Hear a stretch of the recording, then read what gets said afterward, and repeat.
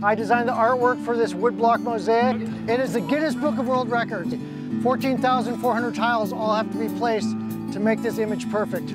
Gresham Arts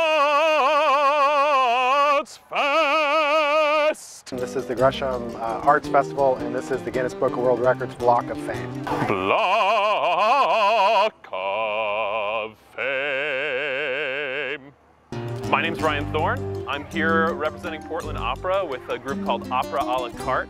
I'm here for the food and the art. I want to see a world record. I've always wanted to be a part of a world record, and this wooden mosaic that they're painting right now is pretty interesting. I can't wait to see what the final product's going to look like, which they're not telling anybody at this point. Secret. Hush, I want to see. Why are your hands dirty? Are they dirty from painting? Can we see them? My name is Tammy, and we are here to paint blocks for the mural for the Art Fest.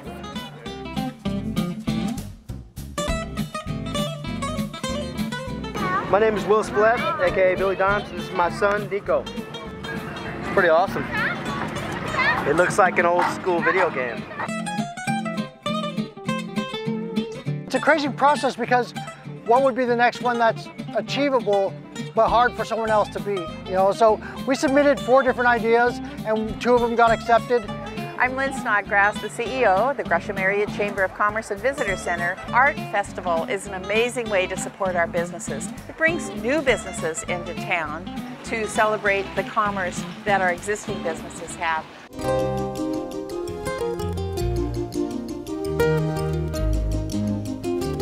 I am on staff at Greater Gresham Baptist Church, and we have a bunch of volunteers out here really just to help provide kids a place to play, but also create and explore and have a good time. I'm Euhista Grigio, aka Gigi, the Grey Wolf. I like the thing over there trying to break the record.